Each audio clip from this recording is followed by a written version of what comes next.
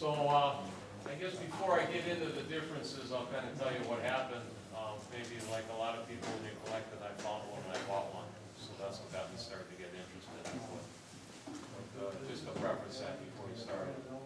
But the time recording devices really got started in the late 1800s in the United States.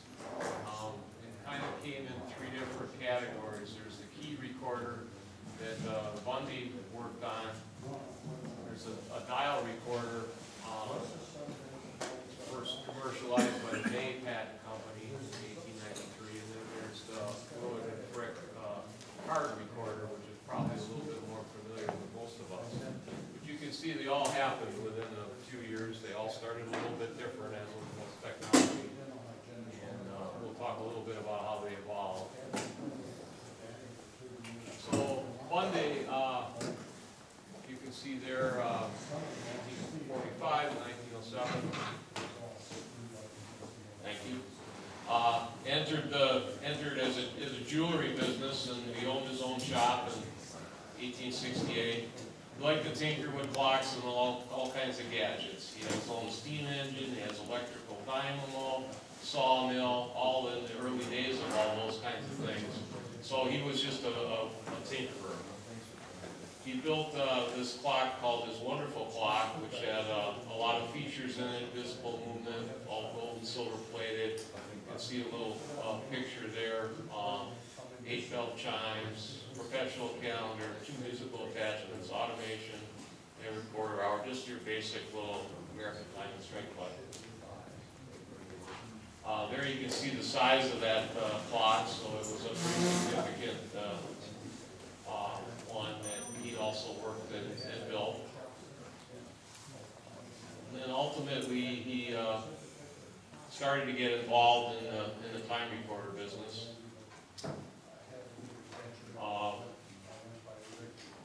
His younger brother Harlow convinced him to start manufacturing these clocks and to market to business owners as a money-saving adventure. So, having his hands in so many different things, he really didn't think that this whole idea of a time recorder was anything unique. That was just one of the things he dabbled in. He thought it was really no big deal.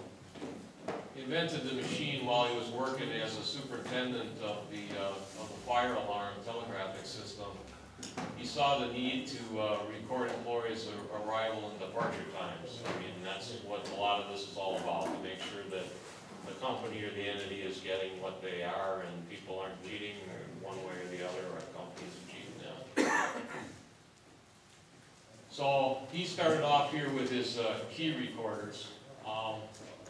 And this is a picture of a couple of the old original key recorders. And there's a hole there in the center where you'd actually place your key. And your key would have your number on it. So when you look here, you could be key number 98. You would put your key into that clock, and you would punch it, and it would then be recorded on a piece of paper that the accountant would later then give you credit for doing whatever that was that you were doing at that particular time. So this was the way that he developed his machine. So obviously with most startup companies, he would purchase some different things. So he worked with Seth Thomas, and so a lot of the original early movements were actually the time itself machine, which is essentially just the clock, was purchased from Seth Thomas. And this happens to be one that's actually labeled as Seth Thomas. Had a chance when I was out to the regional in New York to stop at the Bundy Museum, and all of this was because I bought a time clock and I didn't know anything about it. It happened to be out there anyhow. As long as you're out there, I found out there's a couple museums that talk about it. So this is actually Bundy's house. That's now a museum, and it's a very diverse museum. He's got his old house, very nice house. Wouldn't mind moving into that. It's a mansion type house.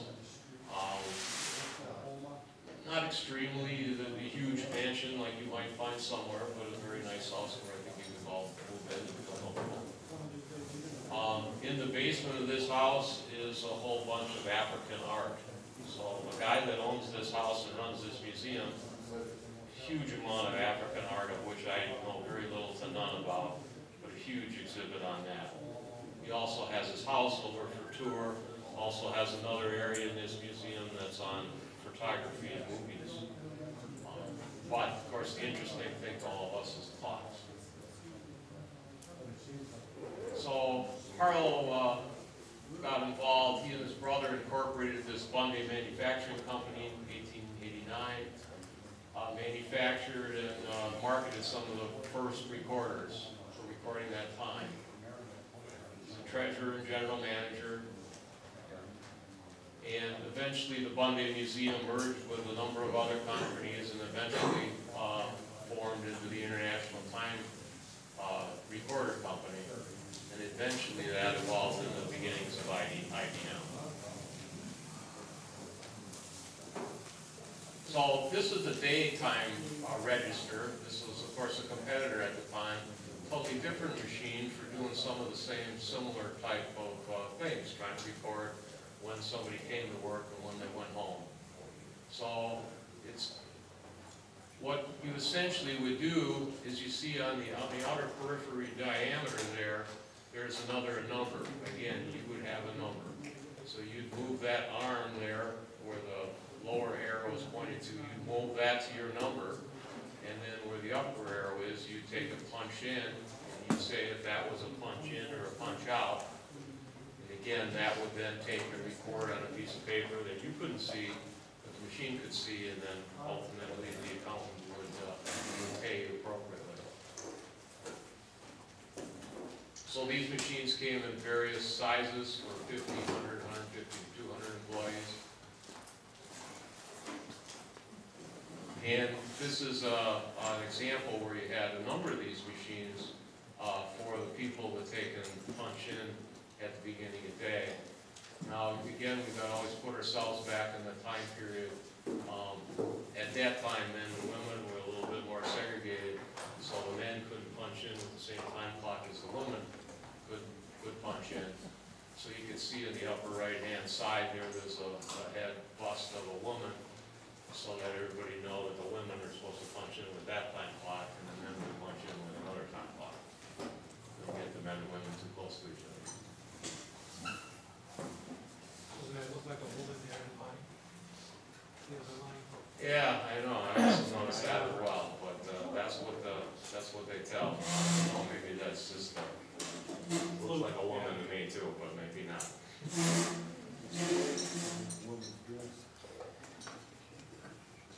So, card recorder,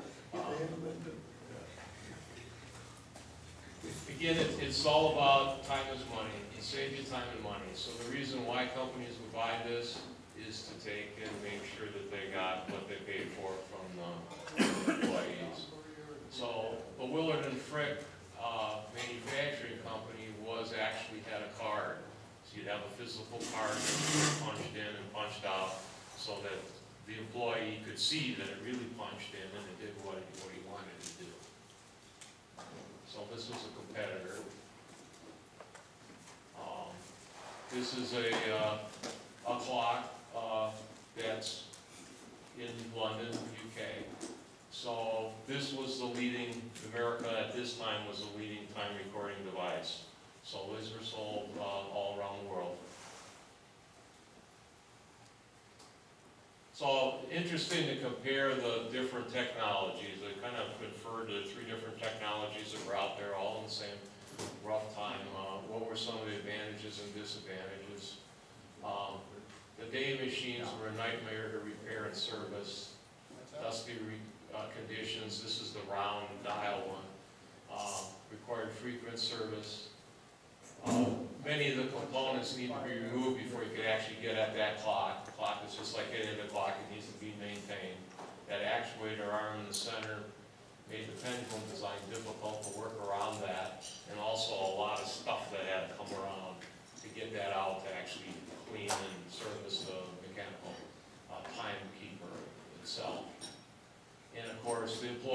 see if you actually stamped it or not. So then you always have that question, well, I stamped it, but it didn't show up, and, you know, anything you can do to avoid those conflicts between management and employee are always better. The ITR design, they had a movement that could be removed in under 5 minutes. So essentially, when you call them up and said, I got a problem, my machine doesn't work, they just bring in a new time movement, swap it out. They put the new one in, 5 minutes later, you're off and running, they take the old one back, clean it, rebuild it, and give that to the next guy that has a problem. Key recorder required manual transcript times, unlike the day. So it's all that, the sociability, being able to see what it is. Being able to have the employees, it all seems to make sense to us, because I'm sure all at one time, a long, long time ago, we probably all punched in with a time card at one time. So it seems to make sense, but watching the evolution in the past is interesting. And what was the best solution was we'll merge all the competitions, so we'll take the best of this and the best of that, and we'll build our own company. And this was the international time recording company that had all these different, what were originally competing competitions, all kind of merged, formed together, took the best of each, captured the market, pretty much were the market. They were the market. If you wanted a machine to record the time, you were going to buy it from them. So they kind of built their own little monopoly. And then once they started really getting formed, it became IBM. And then IBM started saying, well, there's probably other things we can do besides just record people's time. So this is an ITR machine here, recorded the attendance. You see the mechanical time keeper just up at the top, a typical pendulum. Then there was a rod that came down and hooked into the other big, huge mechanism on the bottom, which all had to do about doing the actual recording of the time. There's if we got some more pictures, you can probably just faintly see there, but there's a red and a black, a red and a blue ribbon over here. That would just help the accountant to know. Blue means you punched in when you're supposed to, and red means you were either late or punching it at a time you weren't supposed to be there. So this is another little blow up here. You can see up in the left-hand corner is the time movement. Over in the upper right, it's like a tremendously complex machine. We'll talk a little bit more in detail about that as we see some other pictures. In the lower left-hand corner is the actual area where you put your card in and stamp the time.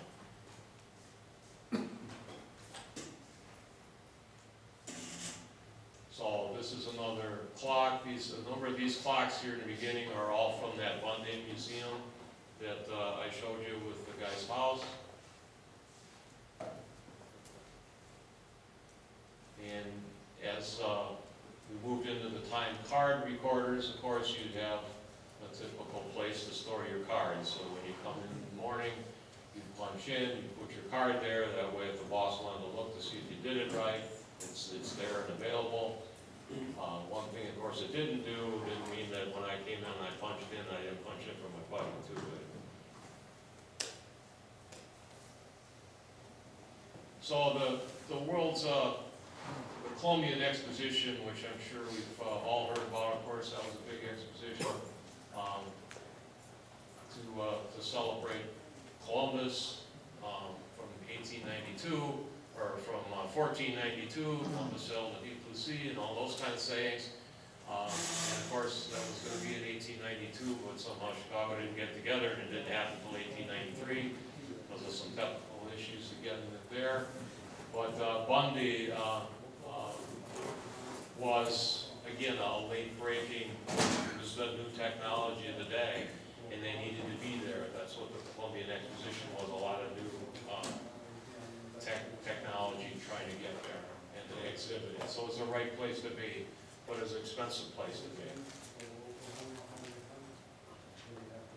So Bundy decided, how am I going to do that? So he made this little display that's pictured there with his clocks, and he found out, you know, that what I can do is I can provide some of my machines to the exhibition itself, so the employees of the exhibitions could punch in and punch out.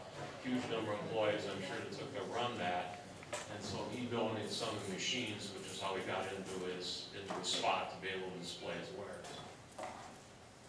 And of course, that was the place to be to display your wares, so that was a very big proponent of increasing his business. So this is a little blow up here of what the display might have looked like. This was inside the largest building at the time, at 40 acres under roof, one exposition.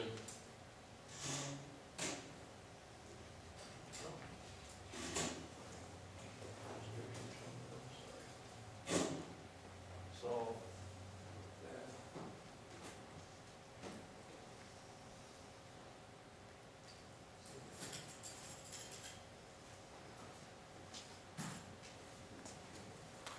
it's in there somewhere. I think it's this one darkened here in the center. I think this is actually his, yeah, there's the clock up there. So this was actually his exhibit here on his time recording machines.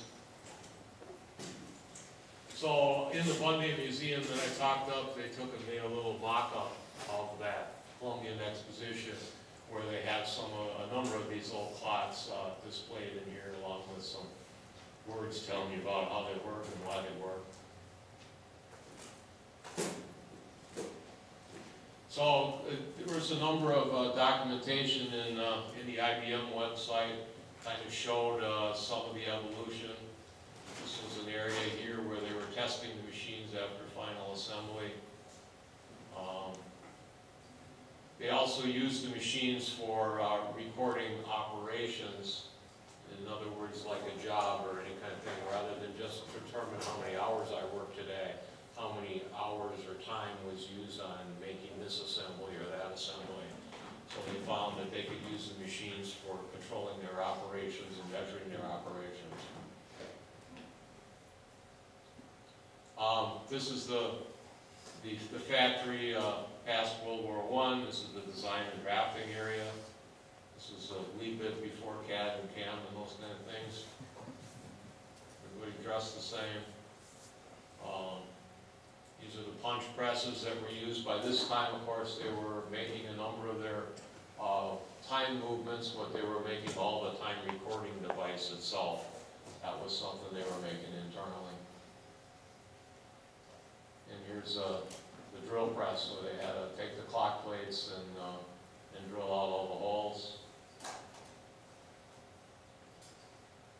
The sub-assemblies, you can notice how each man has responsibility for his complete assembly. So you have all the pieces, you put that assembly. And again, before the days of lighting, you can see the lucky guys were the ones next to the window so they could see what they were doing.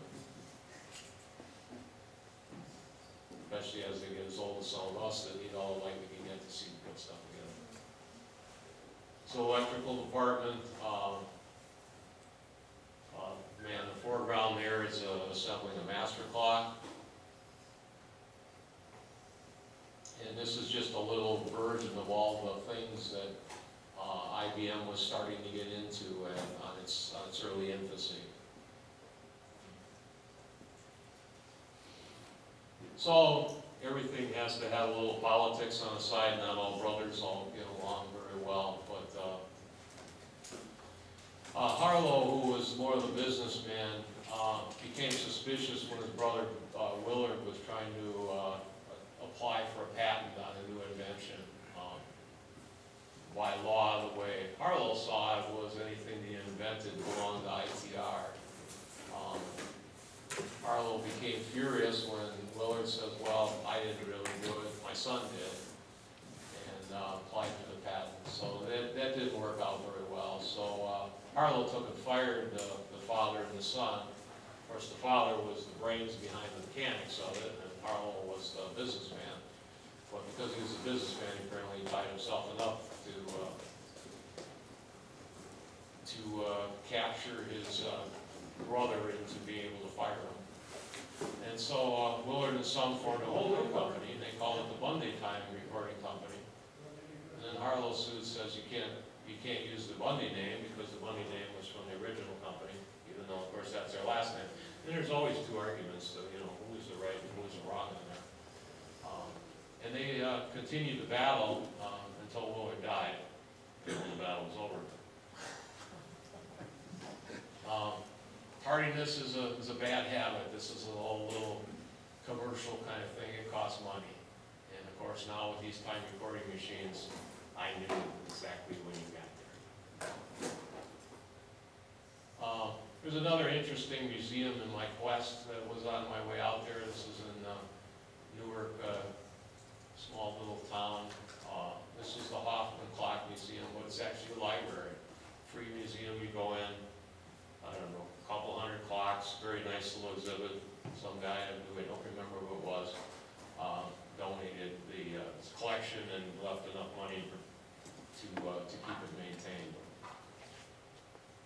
But they had a time recorder in there, a little description about it. This is one that had a mechanical timekeeper, but the mechanics of punching was electric. You can see it's plugged in there.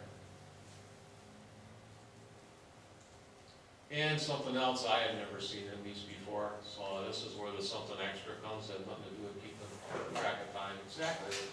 But this was a noon cannon. So apparently around 1650, you would take a string and you would use it just like you can see there over the picture with the compass. It was when the sun would get, what you see there, the large dial over there is a magnifier glass. And the sun would take and go through there, would just be like some of us maybe killed ants and started fires when we were little kids. Magnifying glasses. This would take and burn through that filament when it hit noon and off the cannon would go.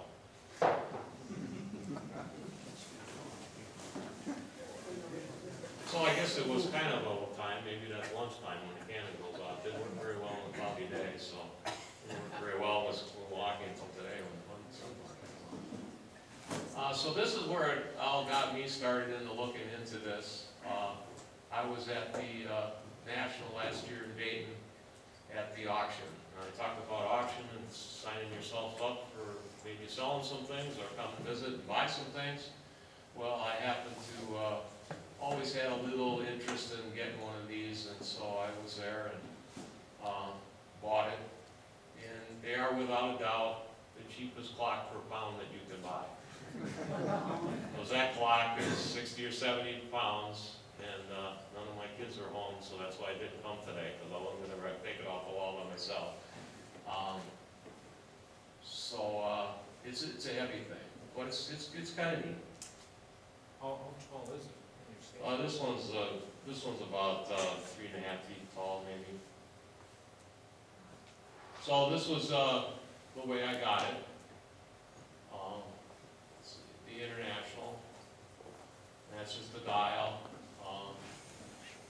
This is the lower base. You can see a little white window over there. That's where you would adjust it for time in, time out. And just above that, you can see the little slot where you'd put your card in there. And then over here in the foreground, the little brass plate on the right is a little thumb. So you'd put your card in there, you'd set it up if you were punching in or punching out, and then you push that button and all the mechanics would happen, and it would put a stamp on your card from what time you started.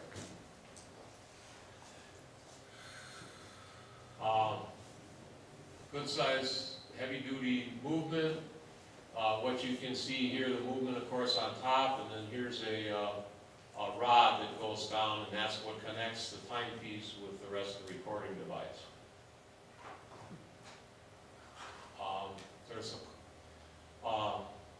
A stop works as well as a winding feature here. What you see in the right is two mainsprings to power this thing. Even though it's really only one frame, there's two springs that power it. And then this eccentric cam over here takes and moves that other arm up there, which, and I'll show you a little bit later, there was a little window that would tell you how well the spring was wound. It was fully wound or if it was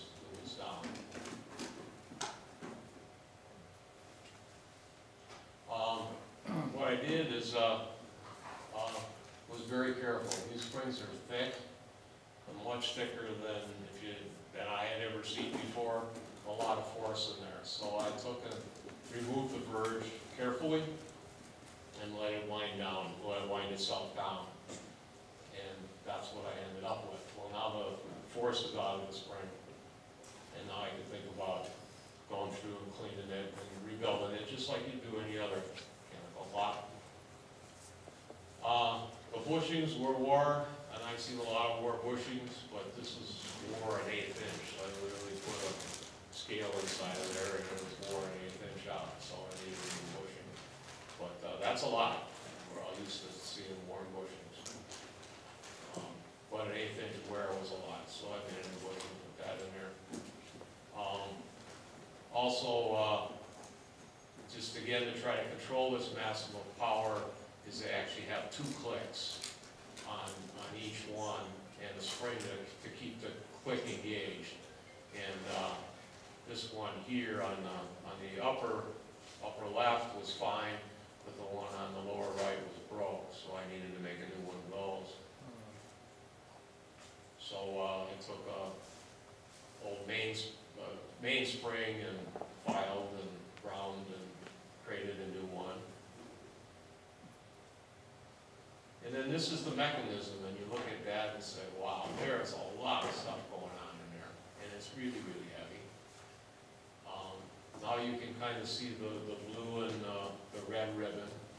So naturally, the blue and the red ribbon I had, no matter what you did, it wasn't going to leave any imprint on the card. So finding a new ribbon that was like that was a challenge.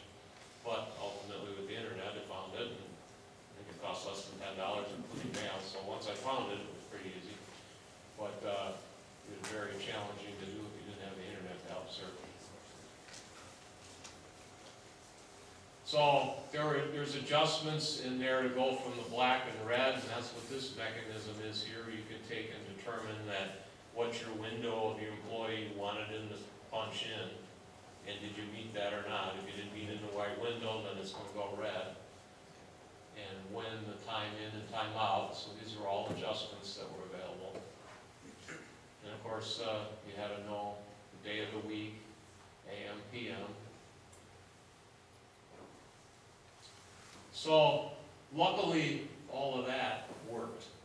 So I just kind of blew it out, cleaned up whatever dust it was, put a new ribbon in, and the mechanics of that worked. So I was lucky there. But now I had this mainspring, cleaned that just like any other mainspring, but now I had to wind it. And my spring winder didn't look like it was anywhere near up for that task. So what I did is put it in my south bend lathe, which is what you see here, and used a headstock and put the key into my chuck and used that to take and crimp that over and keep turning it. So I took my tool post and run a piece of drill rod through the end of that, put it between the chuck and the headstock on the left and the tailstock on there, put the arbor in there to hold that solid, and then just manually use the key to rotate the chuck to wind up that spring. And glad that I had that. So then I needed to have a retainer to put across it. I actually talked to Mike, and he had one retainer up there that you see in the upper plot. So then I took a piece of 3/8 inch stock and tried to build my own, which is obviously a little cruder than the lower one. But all I had to do was retain the thing. So in winding that, I put the retainers on, and now I had the spring under control, and I could then put the rest of the movement together.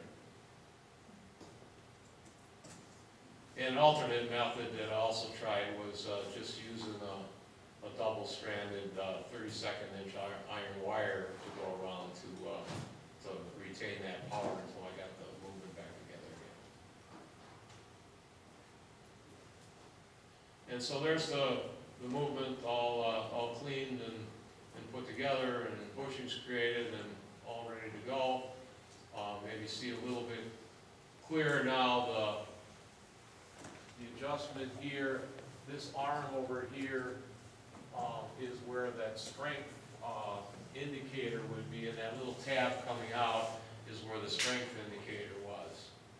So try as I may, into the Bundy Museum, where they have dozens and dozens of time clocks. I said, what does that thing look like? I don't know, they're always lost. Well, don't you have one in this museum? So they looked, they talked to, I mean, I was there for a couple hours talking to them. And I says, well, if you can just find one, I bet you I can copy it, and I'll make you a bunch of them just for letting me see one. Well, they never found one, but I fashioned one, and we'll see that here in a minute. So what I did was just take right from the hardware store, a piece of tubular stock there, 3/16 by 3/32, and took in and did a couple of cuts and made a little pointer on it and bent it and painted it red. And found a picture or two, and I think this is pretty much what it looked like, but I couldn't copy an exact one. And they weren't photographed very well. I was able to find one, but I think I got to the point.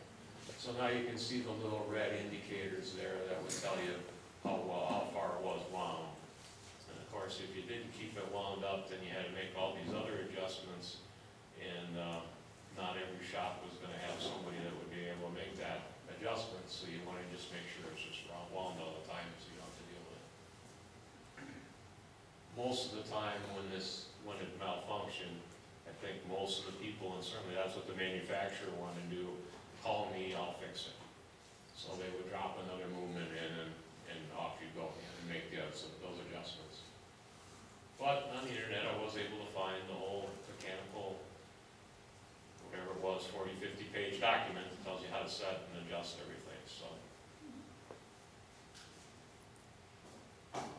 So now it was all complete. I dusted off, cleaned up a few things, and I also managed to get in the same auction, I got a place to store the cards, and so now it's holding up my basement wall. Wife punches in and out, what you do. Well, to be real honest with you, when I really wanted to get one of these was, I do a lot of work for Laddish, and our biggest customer is Rolls-Royce. And when I first started there, they had one like this. When you walk in the door, they had one like this. So I thought, well, that would be cool. That was before I was even really in the clocks. I thought that would be neat. And then eventually they didn't use it anymore, and it still hung there. I still thought it would be neat. And eventually they said, well, we're going to close this building, and I knew the guy. I worked with the guy that was in charge of the building, and he said, well, can I get this? Well, I don't know, let me check. Well, then it became an international issue that, so where it is, I don't know. Last I heard, it's still sitting in his office. But what I really wanted it for is I had teenage kids. And these are very secure machines. There's a lock on everything. Naturally, you didn't want your employees over there playing with it, or they could punch themselves in or out. So I thought, well, this would be perfect, because I can't stay up to the kids when they come home at 2 or 3 in the morning. I can stay up. Oh, I forgot the punch in, Dave. Yeah, I forgot the punch in, yeah. But regretfully, by the time I got this box, I know the kids are gone, so, but I'll be prepared for the grandkids or something. So, something else I stumbled in Dayton, which I thought might be a little interest. Went to the Dayton Air Force Museum, which anybody that's in airplanes or something, it's great. But they did have a little horology when I went there. And this was a clock that was made by a prisoner of war, U.S. prisoner of war. And he made it out of tin cans and cardboard and things he could get as a prisoner of war. And apparently it kept time reasonably well, whatever that meant. All out of cardboard and tin can, and the guy worked a lot of time in his hands. So I thought that was pretty interesting. So if anybody ever wants to make them, just look at the recycling bin. There's plenty of cardboard and tin cans, and maybe you can sell it to Mark next week. All right, that's all I have today. Any questions?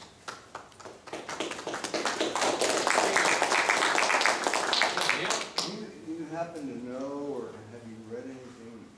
There is a long apocryphal history of the size of IBM punch cards, and when I started in the industry, they used to say it was made the size of a dollar bill, and then it turned out Remington Rand had their own cards that were bigger. And so this all seemed to stem out of the punch card. I had never heard this hookup before between IBM and the other one. Have you read anything about that, about how they decided on the original size of the card? Was it the size of a dollar bill? Or where they came from with that idea? No, I don't, I didn't read anything about that. I'm far from an expert on this, just, I got one, so I did a little research, and I thought, well, maybe somebody would want to listen to me at a chapter 47 meeting someday, but, no, I didn't. Now, my particular one, I was concerned about that because there was only so many cards that I could figure out where to get. And there was a couple that came with the machine, and I picked up a couple at the one museum. He said you could punch in. Well, I punched in, see how it worked. I thought, oh, I think I'm at home. There's something to put in my card. So then there I was stuck. I had to figure out how this machine worked, and I didn't want to use my 2 or 3 cards as trials. So I just took an old IBM card that we have left, an infinite number of those things left over from 30, 40 years ago. Right. And I used it, and in the right size, but it worked. But I would imagine other machines are much more touchy, and I guess if I had a company, I'd want to make sure that my competitor's card wouldn't work in my machine and vice versa, but no, I don't. That's the story I'm of just, Remington yeah. Rand. That's right. Anything else? Yeah. I should know this, but this is a time-only clock, is that right, or is it? Yes, it's time only.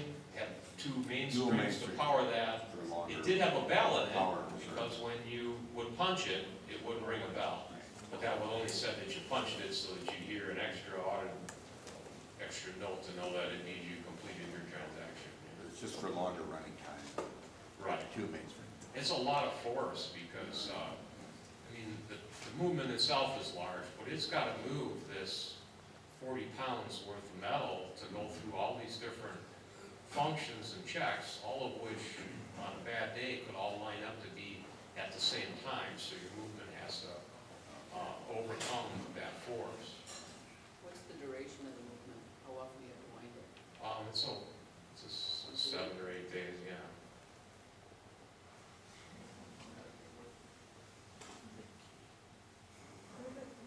Okay, well, thanks. And remember, they're the cheapest clock you can buy by the pound. Yeah, right.